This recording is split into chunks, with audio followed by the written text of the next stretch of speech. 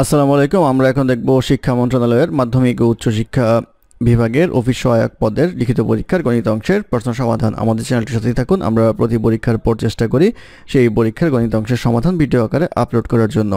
অঙ্ক শুরু হবে 8 নম্বর অঙ্ক দিয়ে। 8 নম্বর অঙ্ক ছিল দুইটি নল দ্বারা একটি চৌবাচ্চা 8 মিনিটে পূর্ণ হয়। নল দুইটি খুলে দেওয়ার 4 মিনিট পর প্রথম নলটি বন্ধ করে দেওয়াতে চৌবাচ্চাটি পূর্ণ হতে আরও 6 মিনিট লাগলো। প্রত্যেক নল দ্বারা পৃথকভাবে চৌবাচ্চাটি পূর্ণ হতে কত সময় লাগবে? তো আমরা ধরে নেই প্রথম নল দ্বারা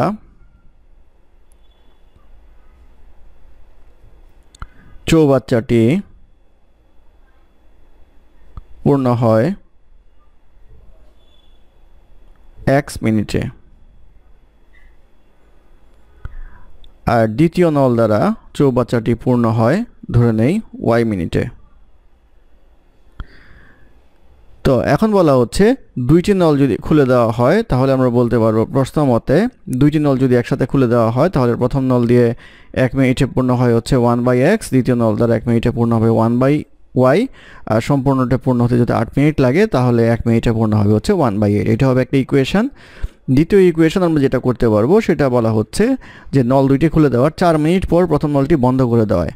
তাহলে প্রথম নল চলবে 4 মিনিট, 1 মিনিটে পূর্ণ হয় হচ্ছে 1/x, 4 মিনিটে পূর্ণ হবে হচ্ছে x/4। দ্বিতীয় নল বলা হচ্ছে আরও 6 মিনিট চলবে, তাহলে প্রথম 4 মিনিট আর 6 মিনিট টোটাল হচ্ছে 10 মিনিট। 10/y ইকুয়াল টু এই সম্পূর্ণ নলটা পূর্ণ হয়, অর্থাৎ সম্পূর্ণ চৌবাচ্চাটি পূর্ণ হয়। এই দুইটা হচ্ছে ইকুয়েশন, 1 নম্বর ইকুয়েশন, 2 নম্বর ইকুয়েশন। এখন এই দুইটা সমাধান করতে হবে। সমাধান করার ক্ষেত্রে আমরা যেটা করব সেটা হচ্ছে প্রথম ইকুয়েশনকে আমরা 4 দ্বারা গুণ করব। 4 দ্বারা গুণ করলে আমরা পাবো হচ্ছে 4/x plus 4/y equal to 4/8। আর দ্বিতীয় ইকুয়েশনের মতোই রাখবো, প্লাস 10/y ইকুয়াল টু 1। এটা যদি আমরা বিয়োগ করি তাহলে দ্বিতীয়টা থেকে প্রথমটা যদি বিয়োগ করি তাহলে পাবো 10/y minus 4/y equal to 1 minus এটাকে লেখা যায় হচ্ছে 1/2 ইকুয়াল টু 1/2।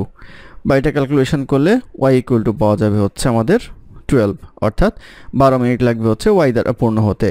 এবার y এর মান যদি আমরা 1 নং সমীকরণে বসাই 1/x plus 1/y equal to 1/8 যদি আমরা বসাই y এর ভ্যালুটা, তাহলে আমরা পাবো 1/x equal to 1/8 minus 1/y equal to 1/8 minus 1/12 equal to আসবে হচ্ছে 24।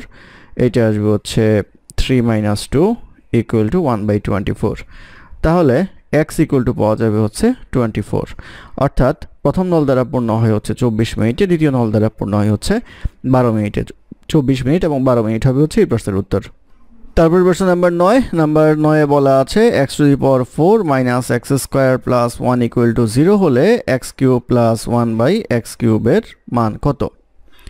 তাহলে এটা যেটা দেওয়া আছে সেখান থেকে আমরা লিখতে পারবো x⁴ plus 1 equal to x square, বা x স্কোয়ার দিয়ে যদি উভয় পক্ষে ভাগ করি ইকুয়াল টু পাওয়া যাবে 1, বা x square plus 1/x square equal to পাওয়া যাবে 1, বা এটা যদি আমরা সূত্র করি সেটা পাবো x plus 1/x whole square minus 2x into 1/x equal to 1, বা x plus 1/x whole square equal to পাওয়া যাবে 3, বা x plus 1/x equal to পাওয়া যাবে হচ্ছে √3। আমাদের মান বের করতে হবে হচ্ছে x³ প্লাস 1/x³ এর। x³ প্লাস 1/x³ সূত্র যদি আমরা করি তাহলে পাবো x plus 1/x whole cube minus 3x 1/x into x plus 1/x equal to এটা পাওয়া যাবে হচ্ছে √3 হোল কিউব, যেহেতু আমরা মান বের করে নিয়েছিলাম, মাইনাস 3 ইন্টু √3 ইকুয়াল টু পাওয়া যাবে হচ্ছে 3√3 মাইনাস 3√3 ইকুয়াল টু 0। অতএব নির্ণয় মান হবে হচ্ছে 0। এটি হবে এই প্রশ্নের উত্তর। ধন্যবাদ আমাদের সাথে থাকার জন্য। আমাদের চ্যানেলটি ভালো লাগলে অবশ্যই সাবস্ক্রাইব করবেন, লাইক, কমেন্ট এবং শেয়ার করবেন। অঙ্কে কোনো সমস্যা থাকলে আমাদের কমেন্টে জানাবেন, আমরা চেষ্টা করব ডেসক্রিপশনে তার সমাধান বা কারেকশন দেওয়ার জন্য। ধন্যবাদ।